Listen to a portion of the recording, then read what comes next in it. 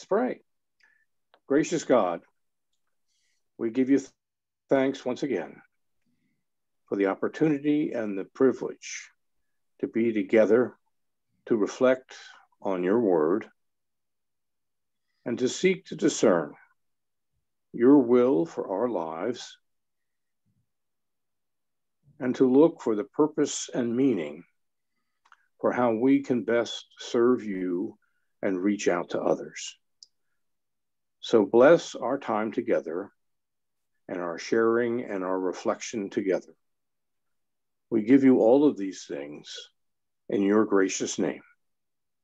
Amen. So today we're going to look at chapters 7 and 8 of Ecclesiastes, and we're going to look at chapters 6 and 7 of Rabbi Kushner's book, When Everything You've Always Wanted in Life Isn't Enough. And so as we begin, I'm going to open it up. Any comments or statements anybody has in terms of what you read or saw this week before I start asking you questions? Anybody?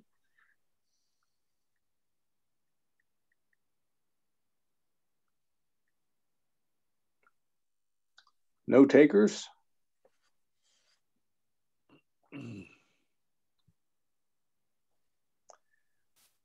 Well, a couple things in terms of chapter 7. As you look down, I was struck in chapter 7 as you move down where he says in verse 18, actually 17 and 18, don't be too wicked, don't be too good, avoid extremes, sort of live in between, live the mean. And when I saw that, I was struck right between the eyes. It sounds a lot like Aristotle in terms of development of virtue and the influence there. So depending on what translation you're reading, it says don't be dumbfounded and don't try to be too good or too bad. And then we'll say there'll be a little bit of both, but he says just avoid extremes and don't try to be one or the other, just stay down the middle. And I just was really struck by the fact that really is the Aristotelian model for how you develop virtue. Anybody catch that? Yeah, the golden mean. That's right. That's exactly what that is. And I thought, that's sort of fascinating to catch that. And the first part of 7 are really just short little proverbs that he sort of lays out there, many of which are sort of famous when you read them.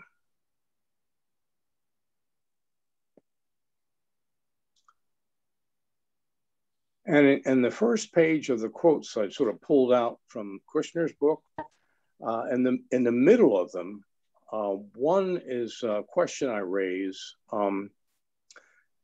What are the limits of human reason in trying to discern the purpose and meaning of life? Is there something more required in our effort to figure out what life is all about? How did you respond to that? I'll comment on that, Chuck. Sure. I did think about that. And one of the things that was pretty obvious to me is as you're developing your reflection, you haven't been through your whole life yet. So how do you do that? Because there's some of it still left. And if you look at the development of wisdom in your life, it comes through life's experiences, and there are experiences that you haven't had yet that might change the way you look at things. I think you can develop some of it, but it might not be a finished product. I guess perhaps when you're on a deathbed or something like that, it might be finished. But it takes a while. It takes a while to do that. Yeah. So you better be careful what you think's going on, particularly if you're young, because you haven't, as you get older, you've had more experiences. As you're young, you haven't had any.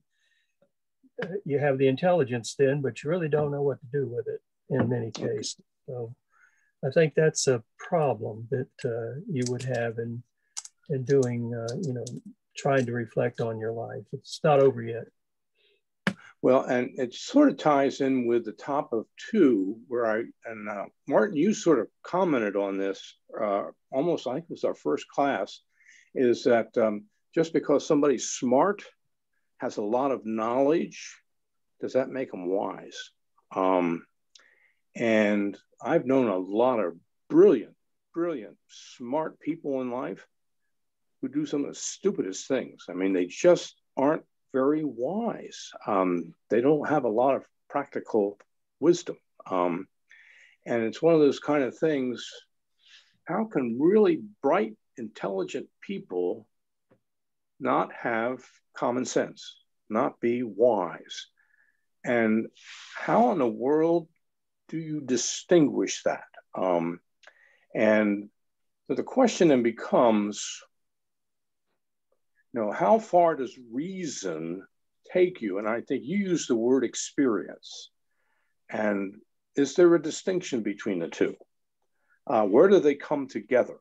That's sort of an interesting kind of a dilemma that I'm wondering if there's a disconnect with Koheleth. Well, he becomes a philosopher. I mean, and we use that term a lot. And you have the same problem as a philosopher in trying to put things together using logic and reasoning. You might not be able to do that entirely because you haven't had the total experience yet. This is, you can string stuff together. That's interesting how the philosophers take something and then try and project it outward with no data. You get into trouble when you start to extrapolate if you don't know what's coming. I mean, you can guess at it, but you might not always be right. You don't know when there's going to be an inflection point in the curve. And a lot of things can happen when the curve starts to lean over. And if you didn't anticipate that, you just missed it. Good point. I view sort of the reason being me being able to figure out everything on my own. Experience dealing with other people gives you the relationships I think bring something to reason, and I'll give a different point of it. I see very bright people get in trouble when they don't listen to anybody else, when they figure out all the answers, when they're surrounded by yes men. And so I think one of the things in Ecclesiastes you see is a guy struggling to figure out everything by himself. Good insight. That's an excellent insight, Scott. I think that's a fascinating point. And I think talk about bringing that into real life. How many people try to figure it out all themselves and refuse to listen to folks who can bring tremendous insight and help them if they would just receive insight from other people, but refuse to because they want to do it on their own, or at least claim to do it on their own. That's a great insight in terms of connecting with people and being open to feedback or input from others. I think it's really sort of a fascinating thing to keep in mind, because essentially, Cole has said that from the very beginning. I've tried to understand everything there is and experience everything there is on his own. And we really haven't seen him or heard him or talk about receiving input from the outside sources or relationships. At least he hasn't talked about that, which is sort of fascinating. Don't you think one thing, Chuck, that these philosophers, a lot of them can have general principles such as Kant's categorical imperative, which is Jesus's golden rule, basically. So that's a good general principle to start with. So there are some things that you can start with to try and live a good life, but it might take more than just that. But if you take a proposition like do unto others as you would have them do unto you, that's a pretty good general proposition, don't you think? Yes, it is. Yeah, if you start to measure things based on that particular idea.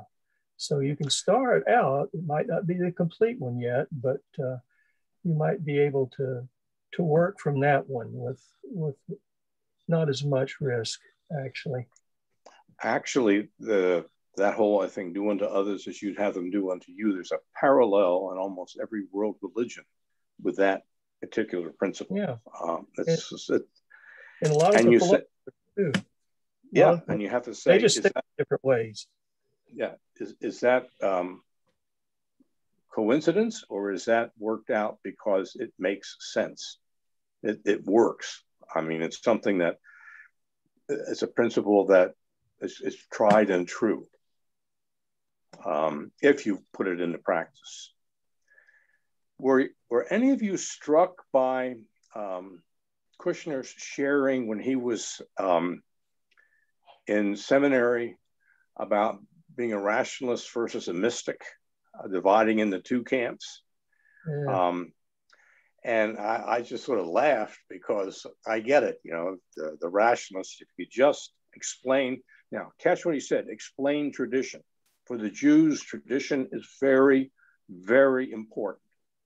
You explain the tradition, whole idea with their minds, something you can understand. If you can explain that and understand it, people will accept religion. Now, in the Reformed tradition, for the Calvinists, that's right up their alley. You can explain the tradition, lay it out so people understand what religion and the creeds are all about. They'll be able to accept it. And then there are the mystics. And let me say that the Eastern traditions are more into that, basically with their souls, something that can never be understood or explained, only experienced. And you know folks who are sort of in that camp, that they're not worried about the rational explanation, but the idea of the experience of religion. And it's sort of interesting.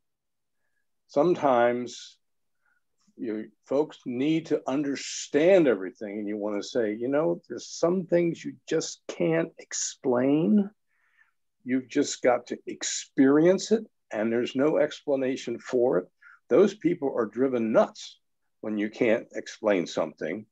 And yet, there are some things in life you can't explain. It's just something you have to sort of go with the flow and experience. Did you get what he was saying there? Yeah, Chuck, definitely affected me.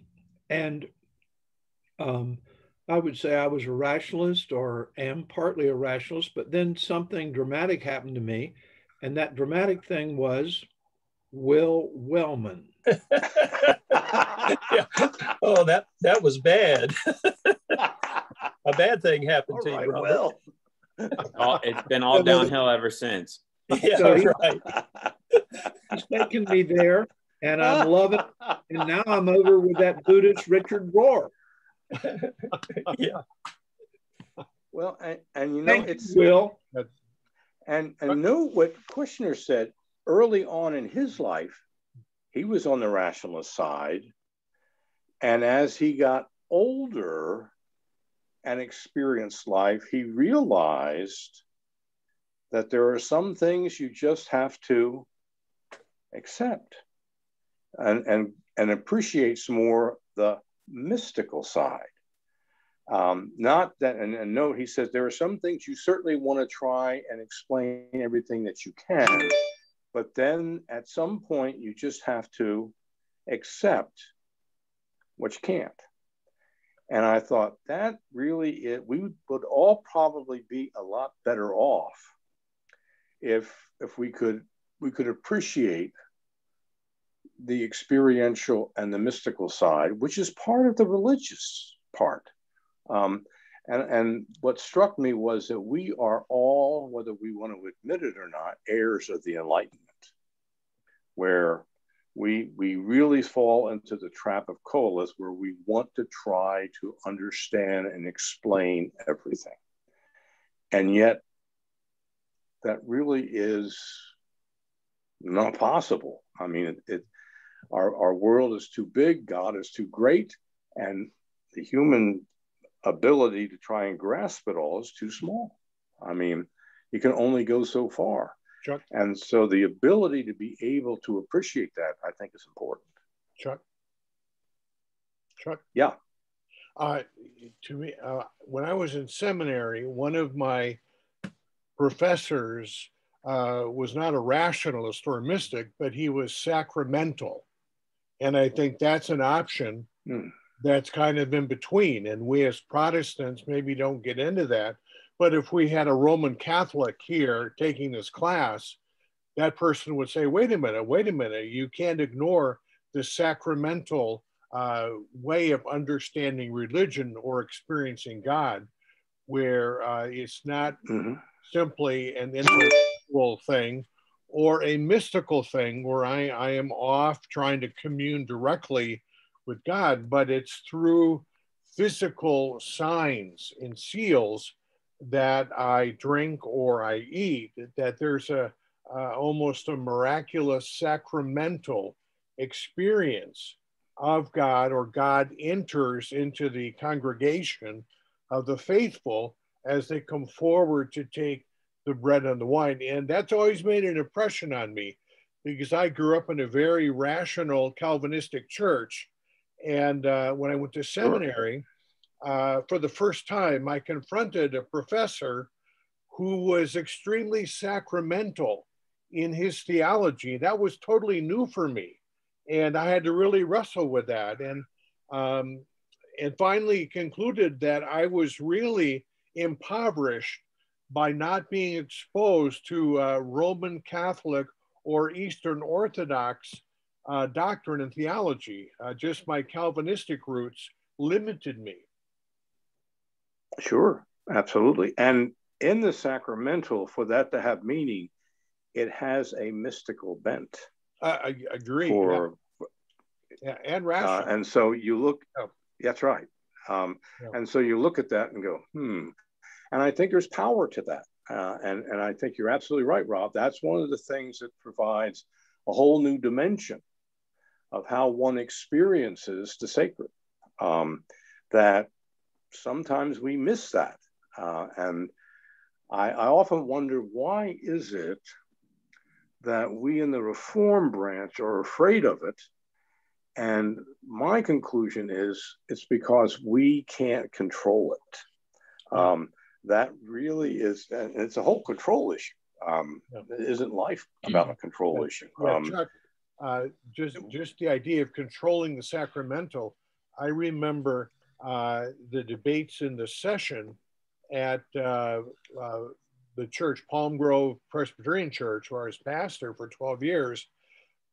Some of the biggest issues on session was who could partake of the Lord's Supper and who could be baptized. Again, the idea of the elders in the session felt the need, they had to control these sacraments. And they were very concerned about my language. In fact, we had to write it out and it had to be approved by the session, because they said, hey, you just can't offer the bread to everybody, and you just can't baptize anybody. You can't do that. And I tell you, I spent quite some nights going through those meetings and having to deal with how do you make sense of this. Well, and you know, it's really interesting as you look at the next chapter, you know, Who's Afraid of the Fear of God, chapter 7, and Coelus struggle with religion, and how basically he's disappointed in religion, and look at how Kushner talks about what we look for in religion and whether our expectations and our expectations of God are met. And I know whether you look through those statements and you look about expectations and what we're looking for, and particularly if you look on page 4, whether our religion and our expectations of church have been met, and why or why not. Is it our expectations of God, or is it what we expect that is a problem? And I've often wondered as I look at people and say, my church let me down. It didn't come through when I wanted it to. And I thought, well, without getting into a debate, usually, not that the church isn't at fault or hasn't let somebody down, but what is it we expect of God or the church? And are our expectations realistic when you look at people? What do we expect of God? Because if you look at what he's saying in part of chapter 8, people who are wicked get honorable burials. People who are righteous get overlooked. And he says it's all senseless and doesn't make sense. Religion isn't what it should be. And it's sort of fascinating to look at Kushner's take on that. This is one of those areas where they sort of do coincide here, that the religion of Coelus Day isn't necessarily what he's looking at. And at least Kushner's take is religion can make you obedient and provide a certain way in which to look at life rather than giving you an authentic person. How did you respond to that? Chuck, I have a comment on that. Don't we see, as Coelith goes through the books of Ecclesiastes, that what he's figuring out is you can't reason your way to success in the end. Right. I believe you see a change in that. In the front end, it's one way, and then in the back, there's sort of an intermediate part of it that's, I don't know what's going on here. And then toward the end, he sort of figures out, well, reasoning is not going to get me there. That's what it was. I think you're right. Right. And that's what you're talking about in terms of expectations. You develop expectations through reason, but it's not working for you because you have a mystical component that you can't reason that out. No, you can't. And Martin, I think you picked up something very important there. A lot of people would say, hey, wait a minute, he's being inconsistent, but I think you hit on it. He is really reflecting on his different experiences that has led him sort of to different conclusions along the way. And I think your comment's right on in terms of where he's ending up with a conclusion that you just cannot come to any kind of rational consistency. It doesn't lead you there. Anyone else have a reaction to that? Yeah, Chuck? Yes.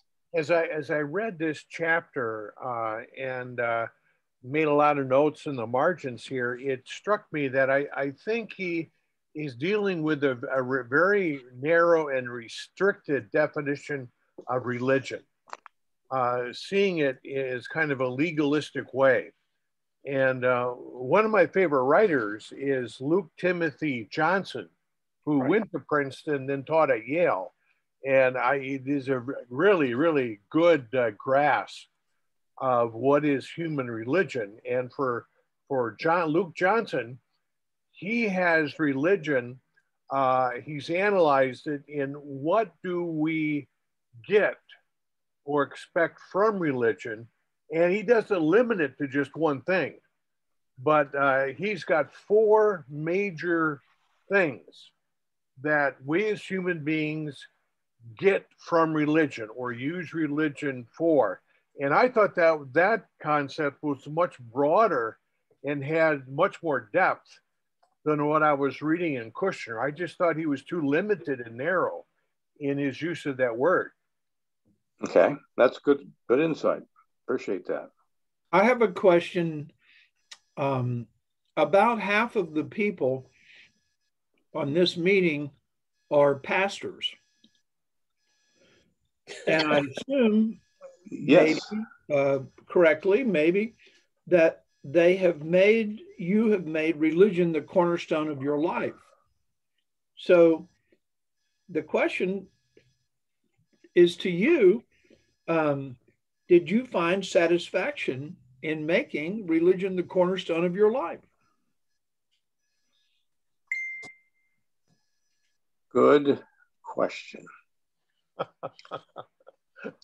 If I were honest, my religion, in terms of being important to me, would stay the same. I don't know whether I would choose the ministry as my vocation if I did it again, if I were going back and starting over again, to be honest with you. I think I can make a greater impact doing other things. Ed wants in here. Chuck, if it makes you feel any better, with the lighting there, you have a halo around your head. So yeah, you'll make it yet, Chuck.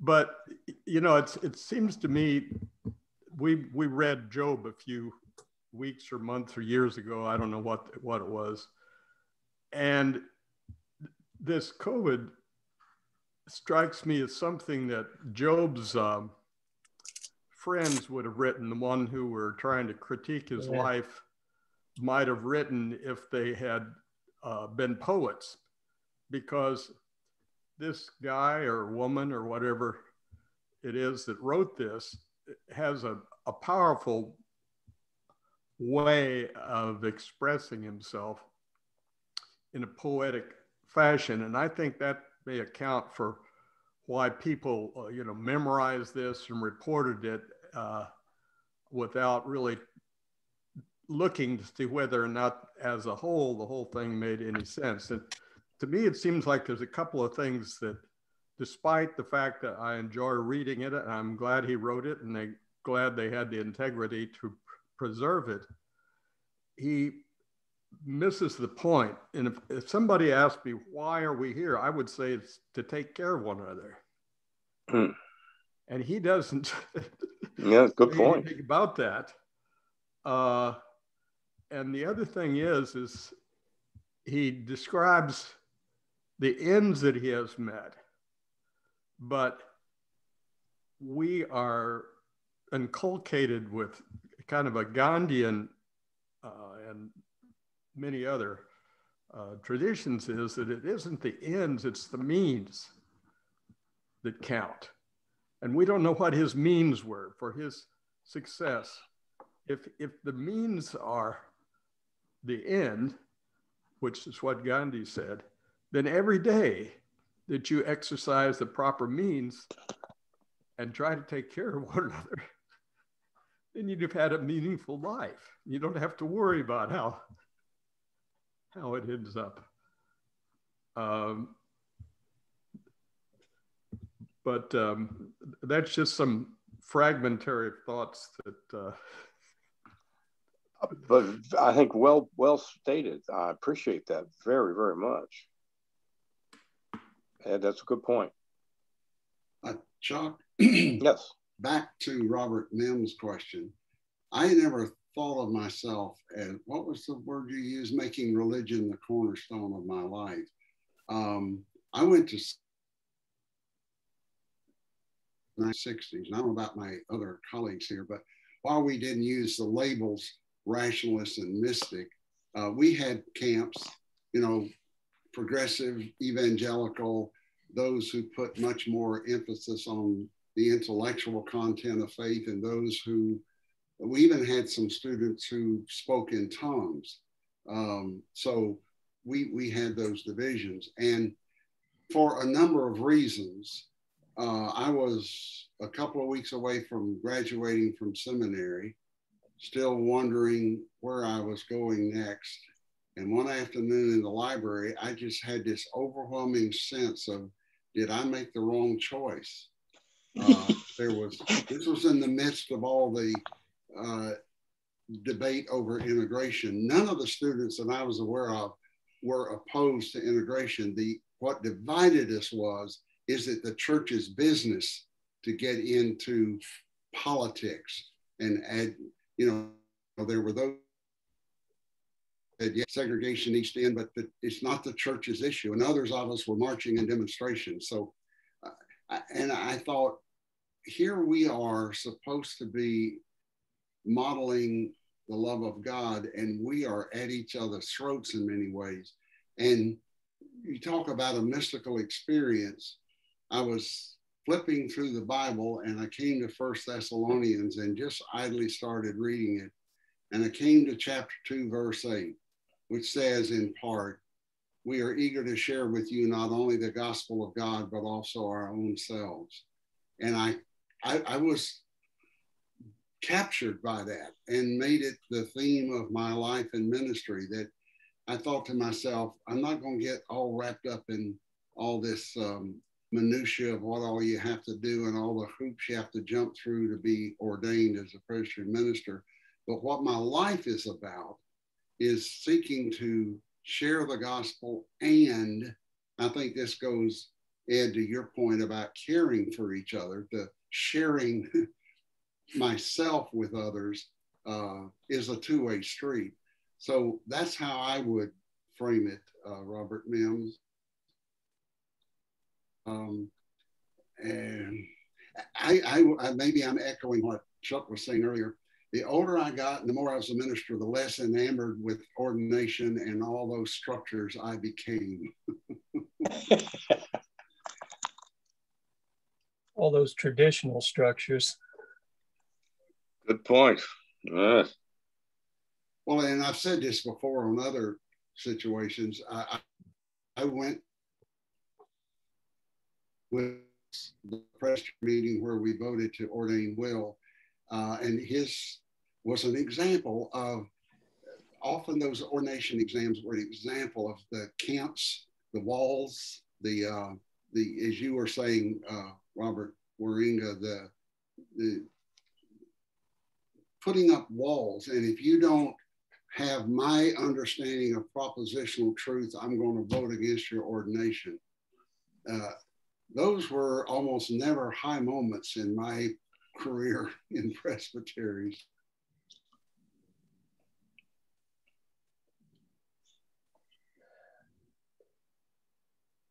And one other thing, I looked it up. I think it's a little different in Deuteronomy, but this well-known quote, this happens to be from Luke 10. You shall love the Lord your God with all your heart, with all your soul, with all your strength, with all your mind, and your neighbor as yourself. That it's my whole self, not just my spirit, and my neighbor. Back to Ed's point, it's both and. It's that interior life that equips me to serve others.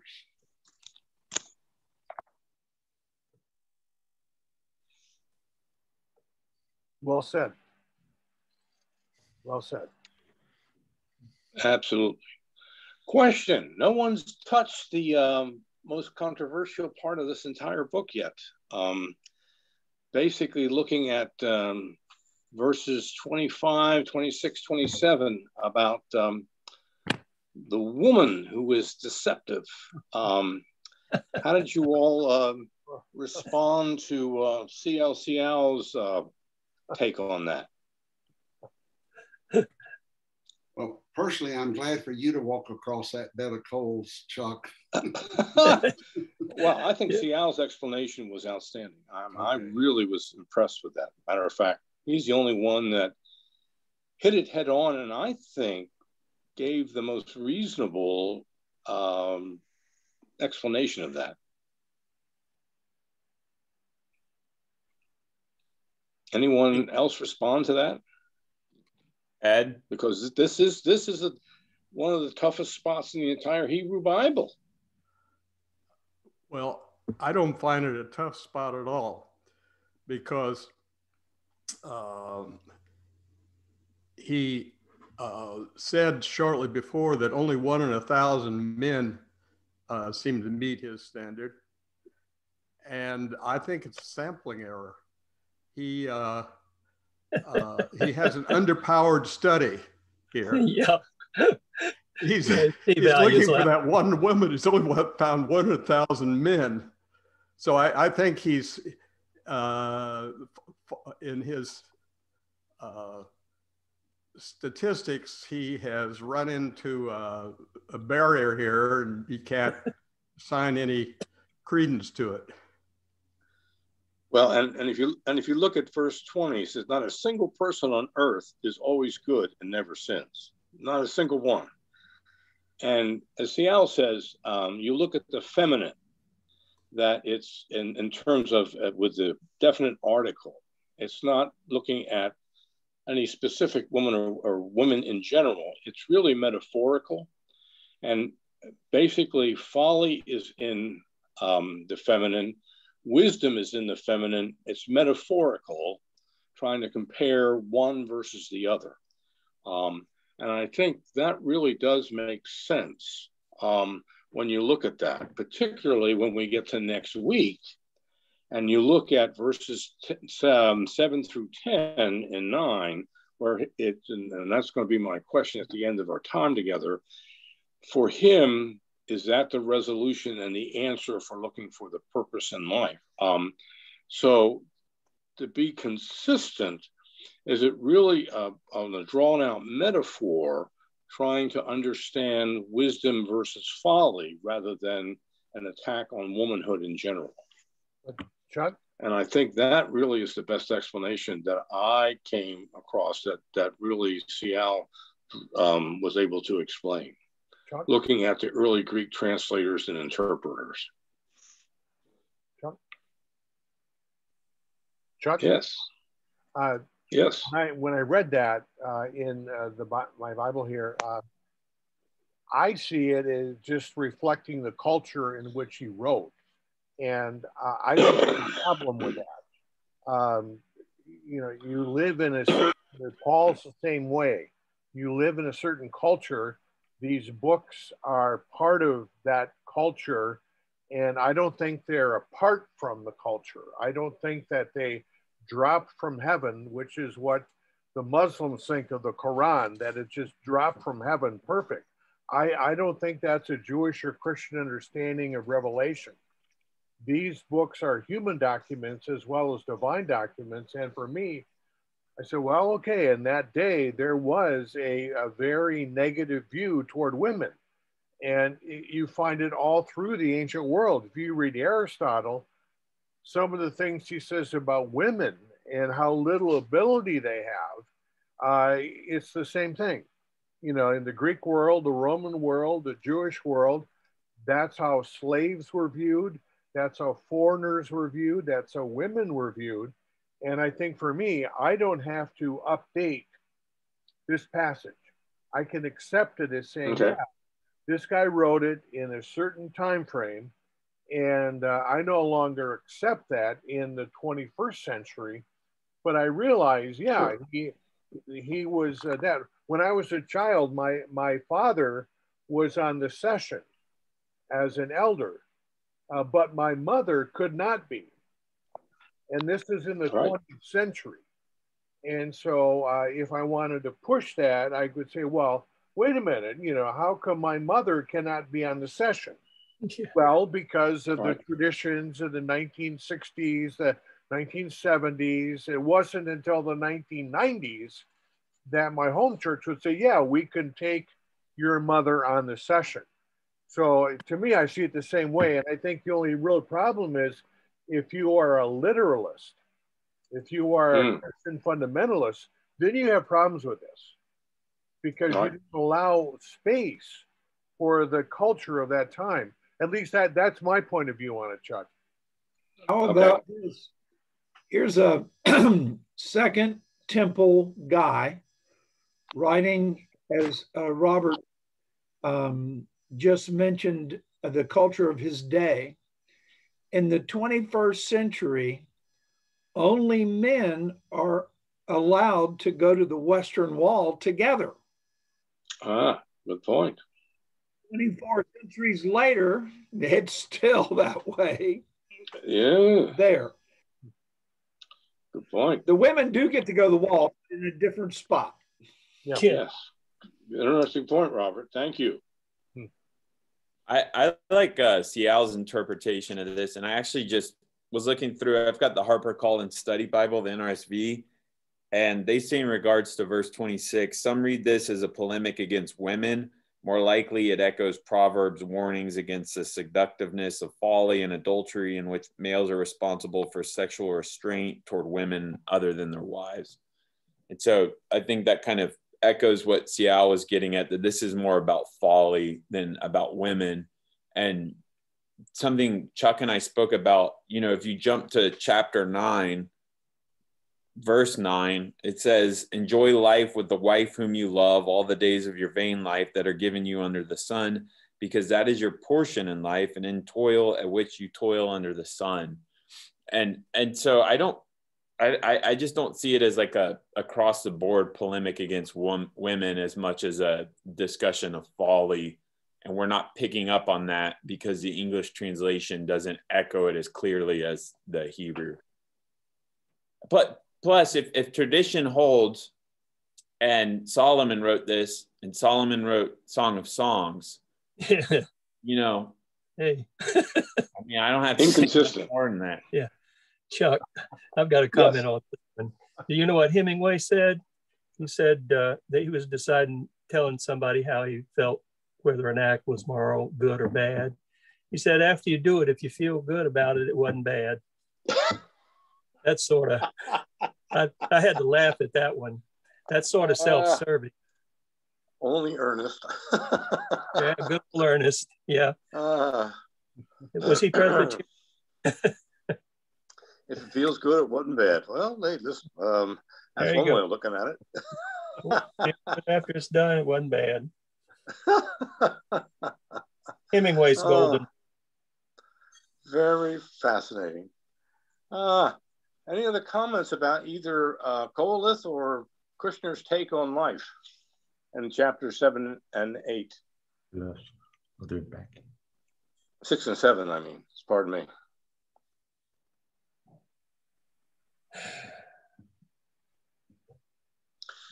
Anybody pick up on his comment about the Yiddish word mensch?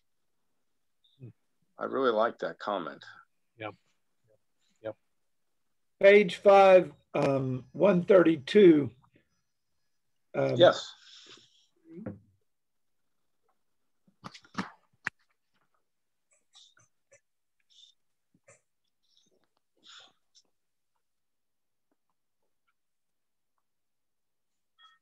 Do you think Koheleth fulfills the comment of mensch?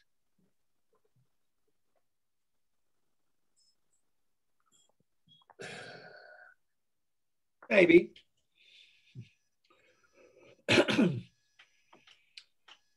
Go forth into an uncharted world where you have never been before. Struggle to find your path, but no matter what happens, know that I will be with you. That spoke to me. Very good. I think in the end, he might have figured that out, or it might have been one. It's Koheleth, as he was reasoning through. Okay.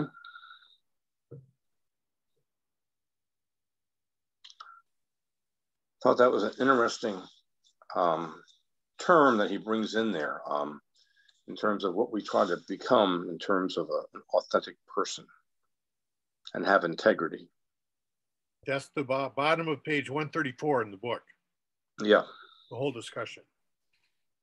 I tend to be on the side of Ed and think that Koheleth is he has kind of a myopic, selfish outlook, and he's the perfect spokesperson for the 21st century American, you know, that's just concerned about themselves and their issues and their problems. And that's why I tend to lean more towards the prophetic tradition that speaks about the issues of the community and not the individual. And so I would say he's not a mensch. Okay.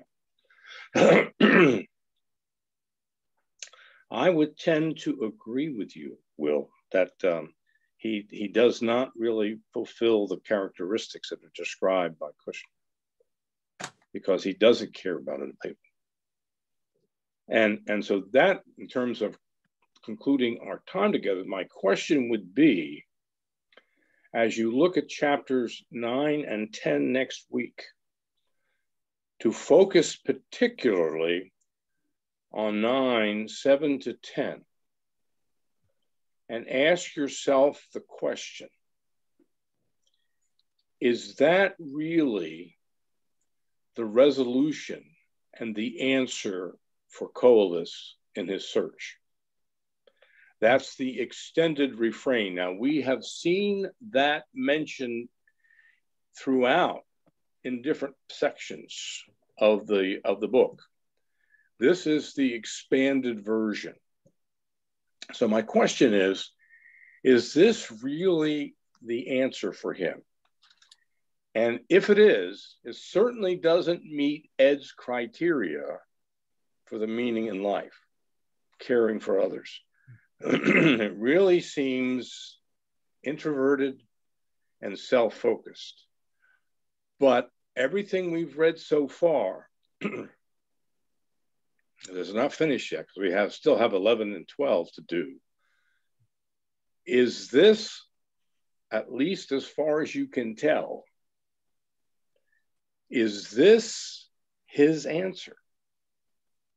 I don't know how the final say on this thing, but I want you to ask yourself that question. If you're reading through this book and somebody says, all right, he says he wants to find out the meaning in life. If I read through this whole thing, Job struggles with his question in his book. Show me the answer. Is this where you point? Is this it? And if that's the resolution, you're going to say, with Peggy Lee, is that all there is? Then let's keep dancing. I mean, is this it? And I think it's an important question to struggle with. And I'll leave you with that as the thing to really ask ourselves as we go into next week. Does that make sense? Yep. Other comments to close with? Scott, would you close us with prayer? Are you still with us? Yes, I'm just shifting off mute. Heavenly Okay. Father, we thank you for the opportunity to discuss your word, to discuss where it calls us. We ask you to watch over us as we go out to this week, doing our best to do unto others as we would have them do unto ourselves. In Christ's name we pray, amen. Amen. Thank you so much. Appreciate that. You all have a great week. You too.